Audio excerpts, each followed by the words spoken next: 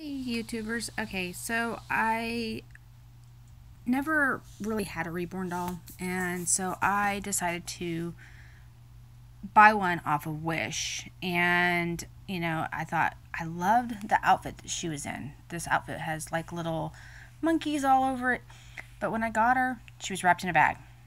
Downfall. But she also had a button broken, so I've got to fix this before I can give her actually to my daughter. That's what I'm going to do with her. I'm going to give her to my daughter. Oop, showed her face, but okay. Anyhow, no proper box opening, but if you ever seen the dolls on Wish, for about $100, you can get a fairly good doll.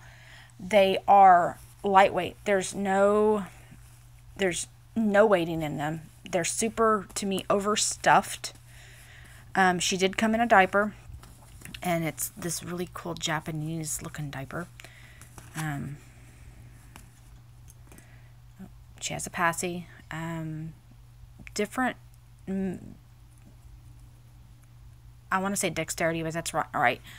But her hair, she has this net over her hair. She's a really pretty doll. For a first-time reborn collector. My daughter's 11.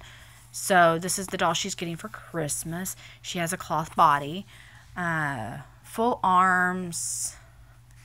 Well, I guess no, because they have fabric down here. Wait a second. Let me pause and I will undress her real quick. Okay, so I took her clothing off. She's got the, I guess, 3/4 arms on her. She's really squishy. I think she has some stuff inside of her, but she does not have anything to make her weighted. So she's just really soft. They actually did some detailing on her. She does have blushing in different places, but you can, it just looks kind of weird to me.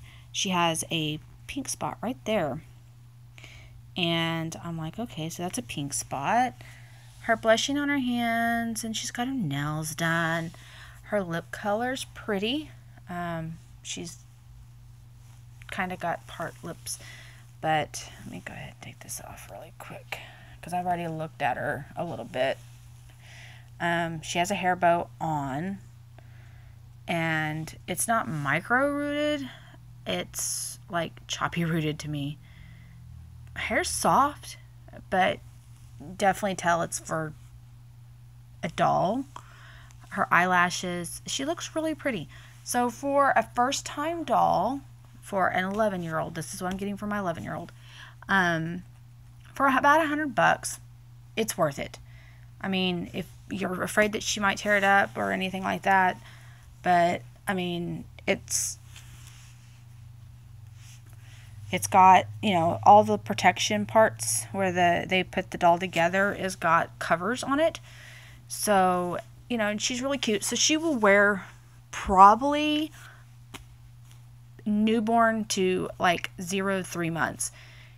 She is way bigger than the doll that I got my other daughter, but I will do a video on that one. I actually purchased her off of eBay for my other daughter for Christmas, because they are now, it's weird. I'm just keep playing with this doll. But, I think that says Jiggles as I don't know. Anyhow, but that's what she looks like.